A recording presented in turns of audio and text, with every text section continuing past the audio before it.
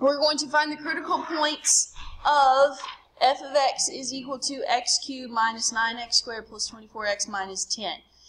Now, yes, I gave you the picture, so it's pretty clear what they are. They're 2 and 4, but we're going to do this mathematically, okay, because they're not always so pretty, and you're rarely given the picture. So what we just deemed was critical points occur where the derivative is equal to 0. So let's take the derivative. So 3x squared minus 18x plus 24. We need to find where that's equal to 0. It is a quadratic, so we know that there's going to be factoring involved. Well, guess what? There's a GCF as well. That makes life a lot easier.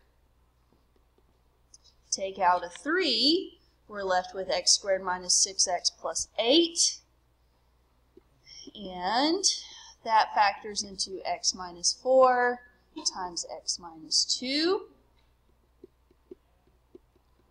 3 never equals 0, so we don't have to worry about that piece. So we get that at 4 and at 2, those are our critical points. 2 and 4 are the critical points.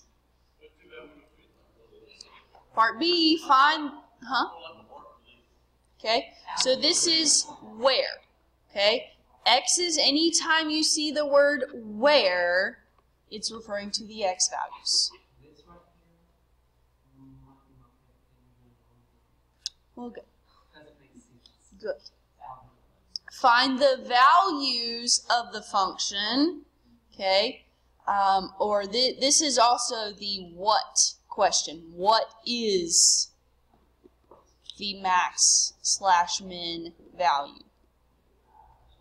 I'm emphasizing that because that's how questions will be asked and people get the x's and the y's mixed up, okay?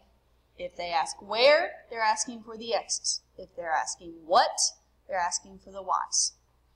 Okay, so we know the x values now. We just need to go back to the original function and plug them in.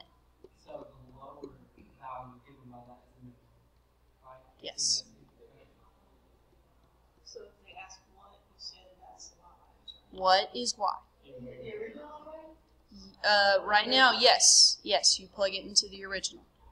Because you want to know the y value of the original. I'm mixing up numbers.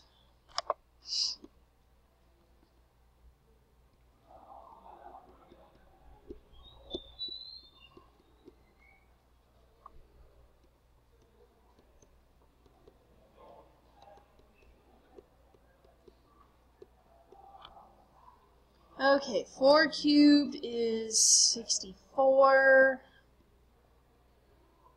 Reminder, exponents come before multiplication, so that's 4 squared is 16, not 9 times 4 is 36, and square 36. Okay, and 24 times 4, yes, I'm trying to do this without a calculator, that would be 96.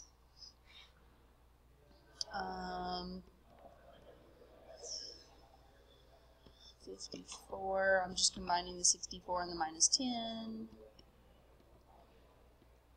9 times 16, 9 times 6 is 54. 9 times 1 is 9. It's 144.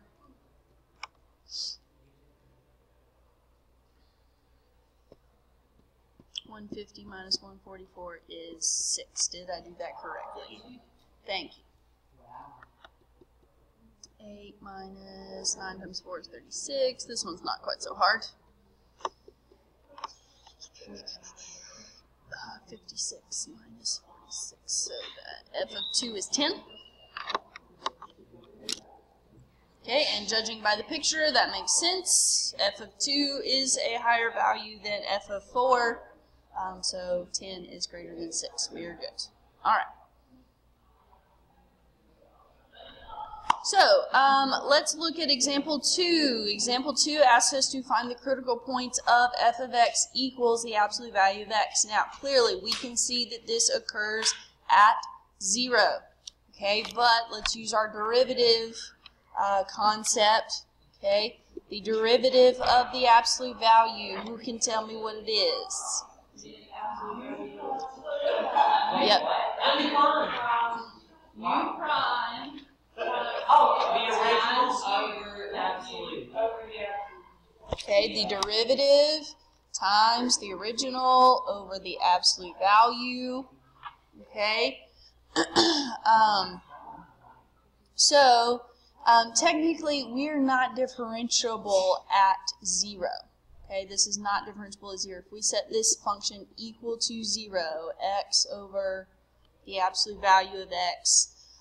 Now, I caution you to not, when you've got something like this, don't just multiply by the denominator and eliminate it. Okay, you've got to consider the numerator equal to 0 and the denominator equal to 0. Obviously, in this case, they give you the same value, that x equals 0. Okay, that will come into play later. It really doesn't matter too much right now, but that will come into play later. You need to consider when the numerator is equal to 0, because that's where your derivative equals 0, and you need to consider when the denominator equals 0, because that's where your derivative is undefined. Those could be, in this case they're the same, but those could be two different places. Okay, they could be two different places.